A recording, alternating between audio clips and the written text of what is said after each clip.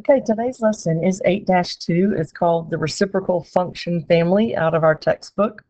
We're going to continue on with some concepts that we have discussed many times this year and build on what we learned in 8.1. So to begin with, you have your, I'm going to actually start down here with our reciprocal function, and I have to pause 1 second. My bad. So this is our parent function, y equals 1 over x, and we kind of talked about that in yesterday's lesson, what that looks like. Okay, and as I've been saying all year long, we are trying to get to the point where we can look at an equation and have some idea of what the graph is. Okay, now this is your parent function, y equals 1 over x, and as I said, we always have key points.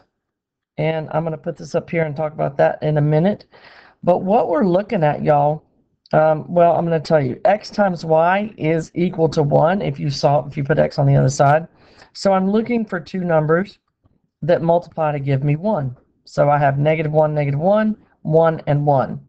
Okay, which on our graph is right here. This is the graph. Okay, and more importantly, every time you see this graph, okay, you will have asymptotes at, let's try to see if that works. Yep, at x equals 0 and y equals 0. Okay, there's no way for y to ever be equal to 0, and if x was equal to 0, you would have 0 in the denominator, which of course is not defined. Okay, so what you need to know about these, the key information is that your domain is all real numbers except x not equal to 0. You can, and your range, I'll tell you this, you can write it with a little cursive R, or you could write two little lines like that with the R. The range is all real numbers except for y is not equal to 0. And as I said, you will always have these asymptotes. Asymptotes, remember the lines that the curve approaches but never touches. And we will have x equals 0, and we will have y equals 0. And what's most important is this point right here is where the asymptotes will cross or intersect. Where the asymptotes intersect. So when we talk about these key points, this is going to be from that point of intersection. So it's not necessarily a point you're plotting, we're going to be counting. So 0, 0 is my point. -1, -1 means go left 1, down 1. And 1, 1 means go right 1, up 1. Okay? So look at this next. Oh, actually. And so the other kind of changes that we're going to do are everything that we've talked about before. So that's y equals a times x minus h plus k. Okay, we know that h talks about shifting our graph horizontally. K talks about shifting our graph vertically, and A is that vertical stretch. So look at this first problem, graphing an inverse variation. And what I'm going to tell you to do this problem, if we're looking for the graph of y equals 12 to the x, A is equal to 12. So I want you to come up with two numbers that multiply together to give you 12. Okay, we had different examples in class. So anything, 1 of course is always one of them that works, but it might not fit on your graph. So let's go with 2 and 6. That's one of the numbers my people came up with today. Okay, so if you come up with 2 and 6, then you need to be aware that I can have 2 and 6. I could have 6 and 2. I could have -2, -6, and I could have -6, -2. And so they're asking us which one of these graphs is it? Well, however you look, if I go here, I got 2, 6. That's right here. 6, 2 is right here. And then over here, if I go -2, -6 is right there. And -6, -2 is right here. So this first one is actually the graph that shows y equals 12 over x. Okay, and so the key, as you can see from our reciprocal function, is that these problems will always come up in opposite quadrants. So it could either be first and third, or it could be second and fourth. But the ones that we're doing in this lesson will never look like this. Okay, what else do we have to do here? It says identify the X and Y intercepts. Okay, intercepts. If I look at the graph, let me pause 1 second, please. Okay, I'm back. Intercepts. An intercept, remember, is where it crosses the y-axis or the x-axis, and hopefully you can see from that it never, ever crosses. So we have none, no intercepts. Asymptotes. The asymptotes of my graph, okay, when it looks like this, y'all, there's no plus or minus to it. My asymptotes are x equals 0 and y equals 0. What else do we have to give? Domain and range. Okay, domain, not going to change. So all real numbers, x not equal to 0. The range, all real numbers, y not equal to 0. Okay, so that's domain, asymptotes, and intercepts, and that answers all those questions. Okay.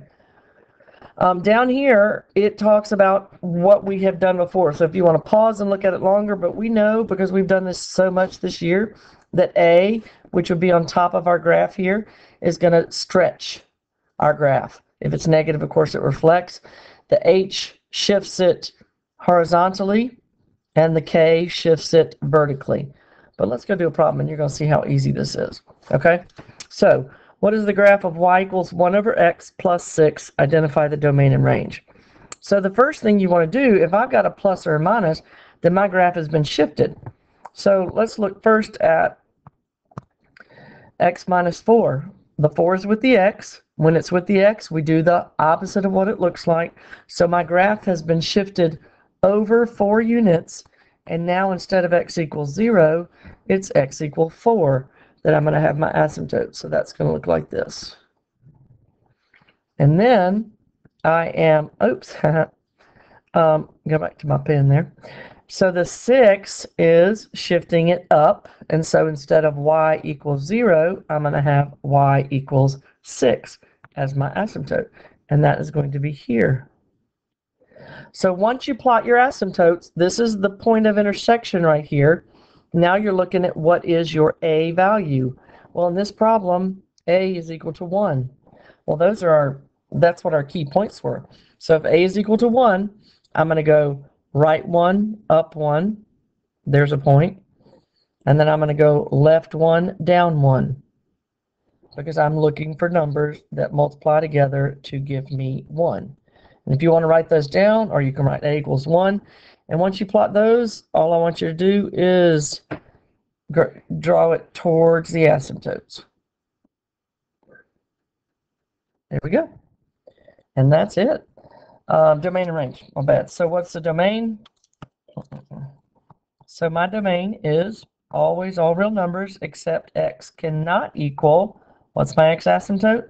4. And my range, all real numbers except for y cannot be 6. So that's my domain and range. Okay? All right. Another type of problem that you will have to do is write an equation from a transformation. So if you look at that, all right, what did we do? They're tied directly to the asymptote. So we need to know what this asymptote is. This is x equals 1. And this one is y equals -4. So I am working with this because that's what they told me. I'm translating that graph, and they translate it to that. So I'm going to have y equals 2 over, it's x minus, it's always the opposite of what it looks like. So that's going to be -1 because that means I go to the right, which is what I did. And I went down 4, so it's -4. And that is all that you have to do. Okay? Now the last two problems here, there are 3 of them. But it's pretty redundant between 32 and 34. So I'm going to do 32 and 36. And these are similar to the problems that you have to do for homework, but I'm going to show you what to do to graph them. Okay? Because it just looks a little different. So if it makes you feel better to actually solve it for y, that's y equals 3 over x. Okay? But it is enough There's nothing being added or subtracted. So if there's nothing added or subtracted, then my asymptotes are x equals 0 and y equals 0. And then I'm going to go back to what is my a value? Well, that's my a value right there. So I'm looking for numbers that multiply to give me 3. Well, 1 and 3, -1, -3, 3 and 1, and -3, -1. So I'm going to go plot those points. I'm going to go over 1, up 3, over 3, up 1. To the left, 1, down 3, to the left 3, down 1. And then connect it to approach your asymptotes.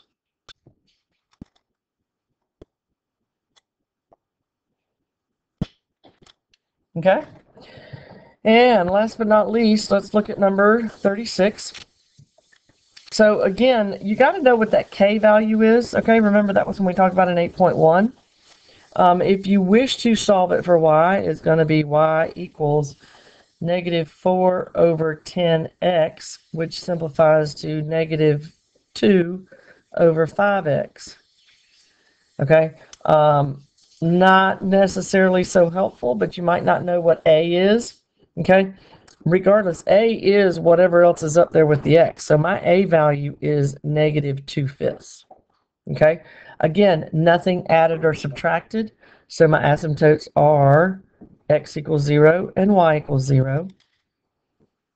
But I'm going to go back, and if a is -2/5, you're like, I don't know two numbers that multiply together to give you that. But of course, there's always 1. So you have the point 1, -2/5, -1 2/5. 1, no, oh yeah, 2/5, sorry, my bad. Brain lapse there. 2/5, -1, and -2/5, 1. So the key that I want you to do with this is because this was a negative. So when it's negative, these numbers that you're graphing are going to have different signs. If it's positive, they will have the same sign. So to plot this, I go over 1 and down 2/5. It's an estimate, y'all, so sketch. And if I go left 1, I'm going to go up 2/5. If I go to the right 2/5, I'm going to go down 1. And if I go to the left 2/5, I'm going to go up 1. And that's enough to give me the idea of my reciprocal function and what happens to it. Okay? So, didn't ask for domain and range, so we're not going to do it. I hope that you think that's as easy as it seems. And if you have any questions, please don't hesitate to email me or come see me.